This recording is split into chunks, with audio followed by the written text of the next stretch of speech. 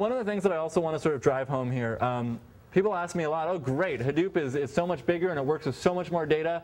Can I stop paying my database vendor all of that money that I pay them? And the thing you need to understand is Hadoop's not a database.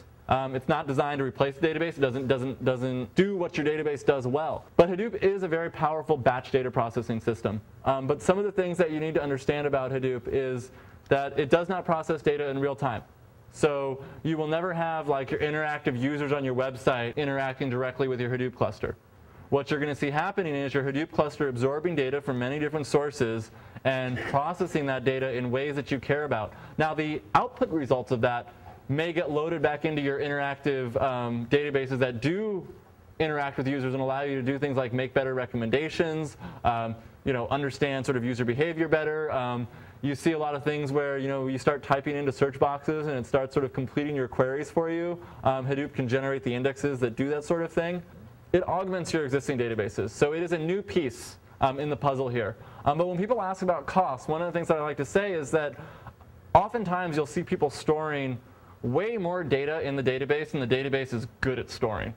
Okay? So one of the ways that you can lower your cost with Hadoop is, maybe right now you're storing, I don't know, 10 terabytes in a database, because you need to make sure that maybe you only use 1 terabyte of that actively, but you need to make sure when you have a question about that other 9 terabytes that you've got it there. All right? Well, maybe what you can do with Hadoop now is, you've got that 1 terabyte of data that's hot, that you need to be, have your transactional consistency on, that you need to be working with in real time. But maybe that other 9 terabytes you can dump into Hadoop. And yeah, it's going to take you a little bit longer when you want to ask a question about it. But I guarantee you that you will save orders of magnitude on your cost, because you're not using high-end servers to store this anymore. You're not paying license fees for the per terabyte license fees. You're really aligning your costs with commodity storage and utility computation. The last thing you need to understand that I hope you take away is that Hadoop enables deeper and more flexible computation. But the thing is, though, if you take away nothing other than these 3 things, then I've done my job with this part of the talk, is that you can really just do a lot more with Hadoop than you can do. You can ask questions that you aren't even really familiar with the possibility of asking. So you really want to rethink the kinds of questions that you can ask. So I'm going to try and drive this home and get a little bit more sort of technical, and a little more compare and contrast here. So I like to start this with something that we all sort of wish we had here, was this beautiful Ferrari in the background here. And let's look at sort of a typical high-performance database and analytics architecture. And what I kind of want to talk about is how this limits actually working with big data. So if you look at this typical system here, you've got some enterprise website, maybe your Facebook, maybe your MySpace, maybe your who knows what. You've got an interactive database that interacts with all of your users. And you generate a lot of data in this process. Maybe you keep track of every click, every poke, every, who knows what else you keep track of. And you want to shove this database into something like Oracle or SAP so you can do your analytics over it. What you'll quickly find is that you can generate way faster than you can do an OLAP load. There's a lot of things that happen when you load data into a database. You've got to build indices. You've got to maintain relationships. You've got to ensure transactional consistency between everyone else that might be accessing that data.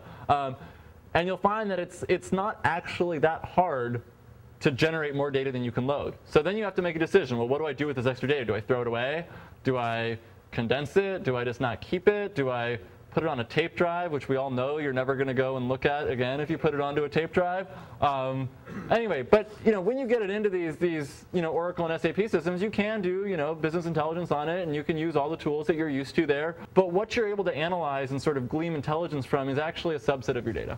It's an aggregate of your data. You're throwing out a lot of raw event level data, which you don't really know what's locked up in that. And maybe it's valuable and maybe it's not. But Hadoop will enable you to not have to make that decision up front, because it's very cost effective to store the data.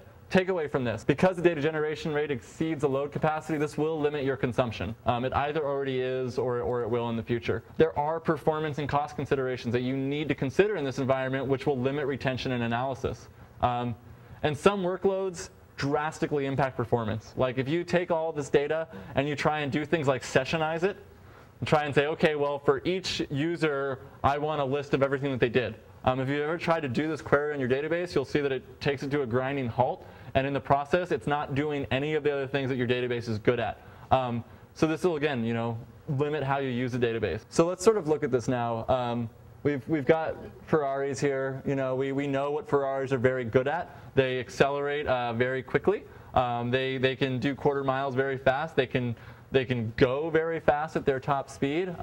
They can start and stop many times in an hour.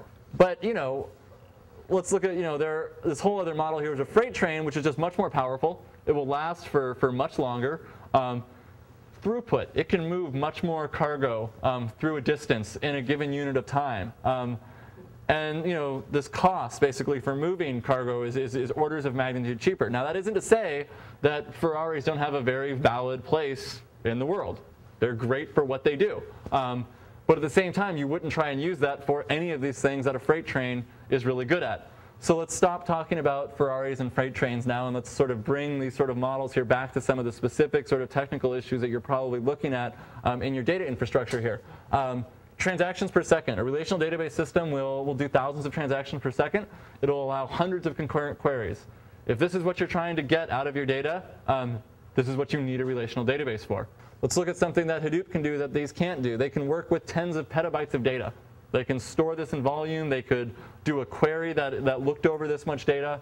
And the flexibility that you get now. We can ask questions in MapReduce. We can use streaming. We can use Pig. We can use Hive. We're no longer constrained to a declarative language like SQL. We can ask arbitrarily expressive queries about our data. And these are the sort of places where they kind of overlap a little bit. And you need to sort of understand sort of the characteristics of your data here. What are your update patterns? All right, if your update patterns are read-write, a database is probably going to help you a little bit more here. But if this is an append-only workload where you can sort of always just write data onto the end of a file or add new records, or if you can always append and never need to sort of go back and update, absolutely you should be thinking about Hadoop. When you start to think about join complexity, if you've got all this structured data and you need to join 100 tables together, this is what databases do really well for.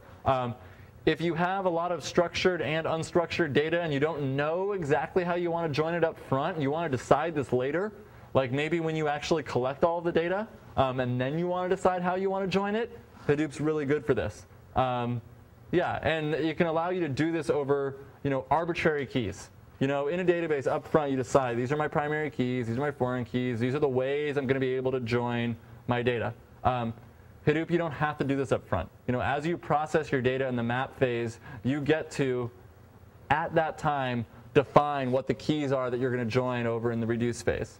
And they can be different for every job. They can be different for every data source. They can be different for every sort of data processing pipeline that you go through. And it takes a little bit of a while to sort of wrap your head around this flexibility, but the take home is you can do virtually anything you want. And that's, the last thing that I like to point to people here. Let's look at some of these hardware, profiles and sort of cost structures here. With databases, we run typically on high-end servers. The database servers are often the most beefy, expensive servers that you're going to have in your operation here. Hadoop primarily runs on commodity utility servers. You can buy cheap pizza boxes. You can run on Amazon EC2. You can, use a managed hosting provider where you can sort of, rent computers by the month. You don't really care what type of hardware you're running on. And the cost structure is very different. With database systems, you typically pay some upfront licensing plus annual maintenance.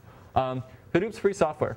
And if you want to buy support for it, many enterprises do actually like to pay for software, even when it's open source. That option is available to you. If you need sort of that kind of reliability, that is available. But if you have a team that is capable of doing this and really want to invest in all of that work yourself, that's an option you have as well.